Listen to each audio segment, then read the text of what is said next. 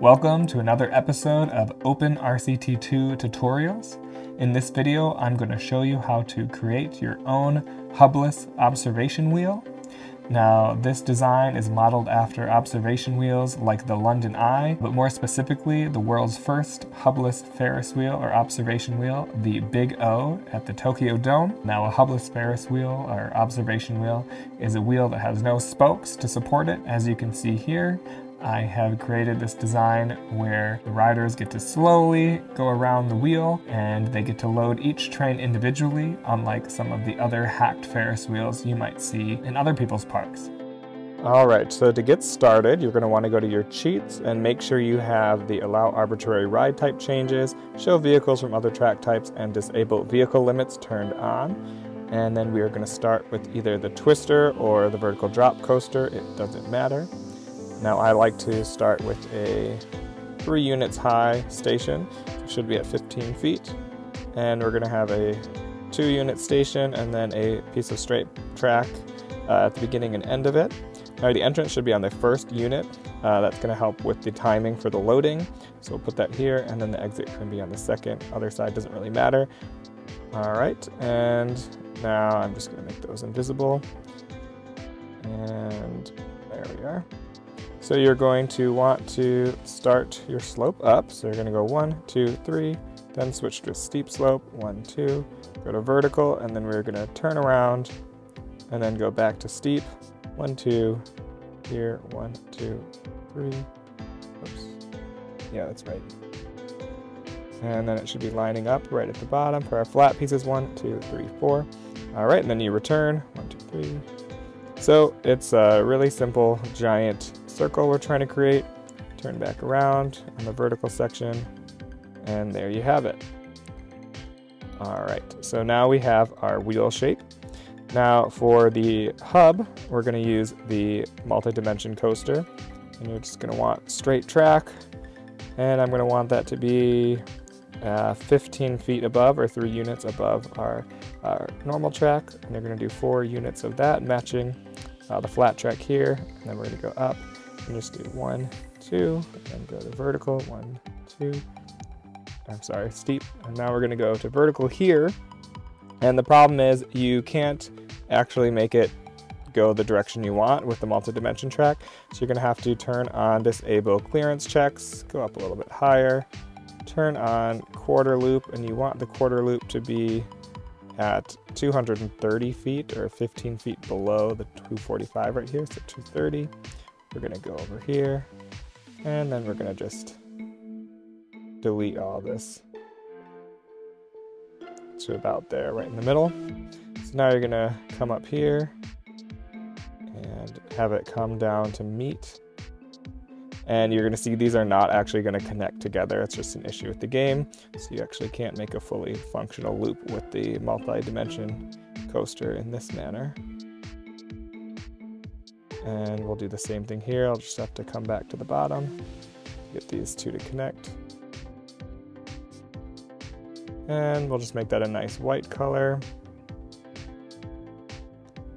And now we have our hub. And now we just need some scenery to make it look nice. So put these guys out here.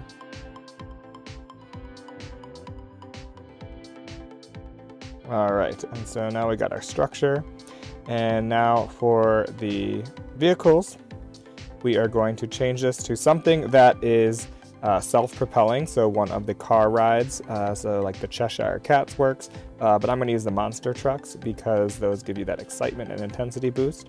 And we're going to want to have 35 trains, and then we're going to set our minimum and maximum waiting times to just 1 second.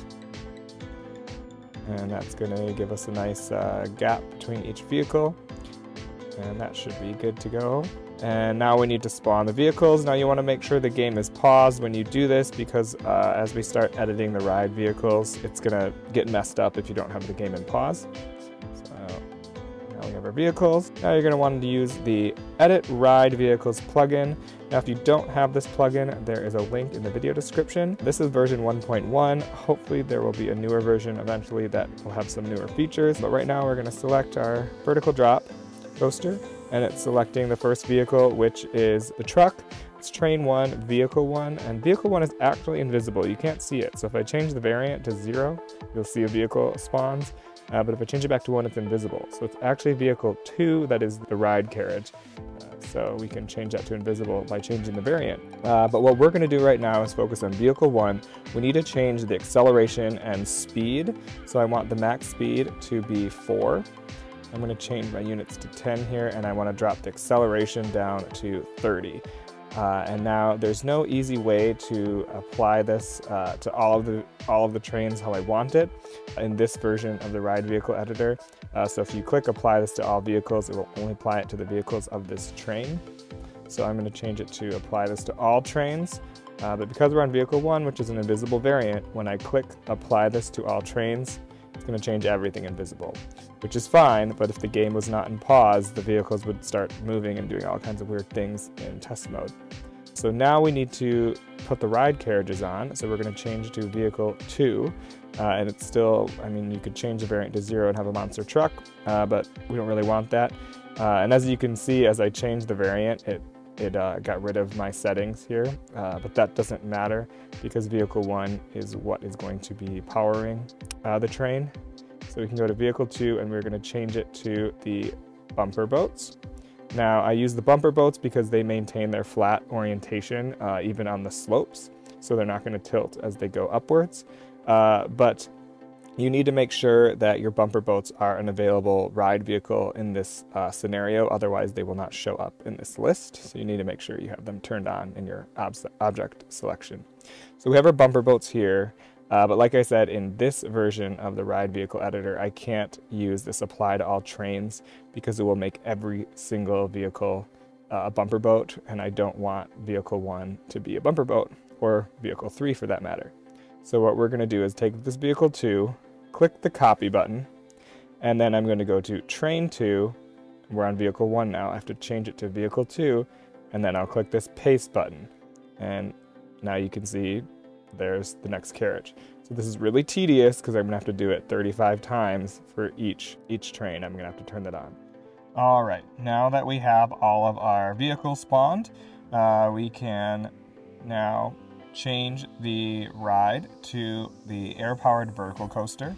So now that's going to make the track disappear except for this track up here. So you're going to want to use your tile inspector, and then you can either come down here and select that track piece this way and change it to invisible, or you can actually just hold the control button and actually click on the track and make it invisible that way. And I have some hotkeys set, so it makes it easy for me.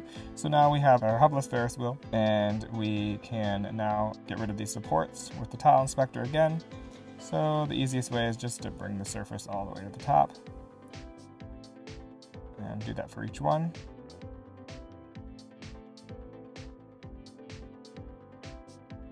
Alright, so now we have a good looking observation wheel. I'm just going to make the track white here at the bottom. Just makes it look nice for the station. And then if you really want to make things look pretty, you can change the color of each train to a nice rainbow. Alright, now we have a nice rainbow, and we just need to give a queue line for this ride. Alright, and we can take it out of pause mode, and with it open, it should operate just as I would like it to. I'm going to speed it up. And so there we have it. We have our working hubless observation wheel, and you can see the guests are loading in each train individually, and it gets really good stats with the air-powered vertical coaster. We got, very high excitement and medium, and that's also helped a little bit by the monster trucks. But yeah, this is a great addition for your park.